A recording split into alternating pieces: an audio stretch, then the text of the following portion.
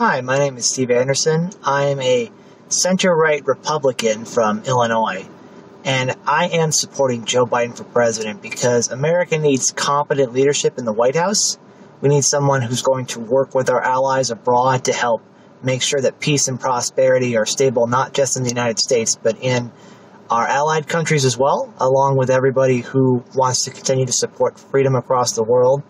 We also need a president who respects the rule of law and is willing to work across the aisle to solve the problems that this nation has. And Donald Trump has not been able to do that. He's corrupted the party. He's corrupted the souls of many people who work for him. And at this point, in order for America to get back to where it needs to be in terms of leading the world, we need someone in office who's going to reflect the values that America was built on. And that person at this time is Joe Biden.